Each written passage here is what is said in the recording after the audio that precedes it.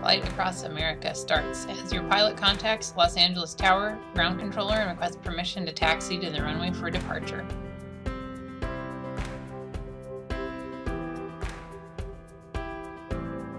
Next, the pilot is cleared for takeoff by Los Angeles Tower local controller and is airborne 1 minute later. Next, the tower controller tells the pilot to contact Southern California Approach Control Facility, or TRACON. TRACON controller will tell the pilot to contact the first controller in the Los Angeles ATC, or Air Route Traffic Control Center. At 23,000 feet, the pilot is then told to contact Los Angeles Center controller in the next sector clears for the further climb.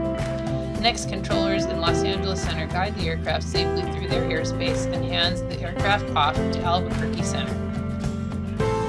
The aircraft enters the first sector in Albuquerque Center's airspace, and the pilot talks to the Albuquerque Center controller and receives permission to climb to 37,000 feet.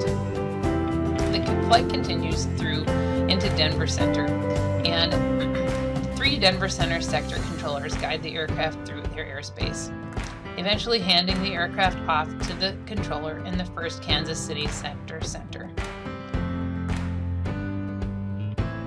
As the pilot flies through Kansas City Center, you're handed off to different controllers there.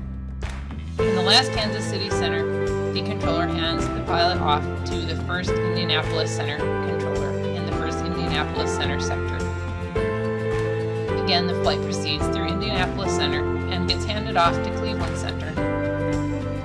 As approaching the destination, the Cleveland Center controllers give the flight descents as they finally coordinate the handoff to Washington Center controller. The Washington Center controller lines the aircraft up for approach and has the pilot contact approach control. The controller at Washington Metropolitan Area Approach Control, Potomac TRACON, takes control and clears the pilot to approach Baltimore Washington Airport.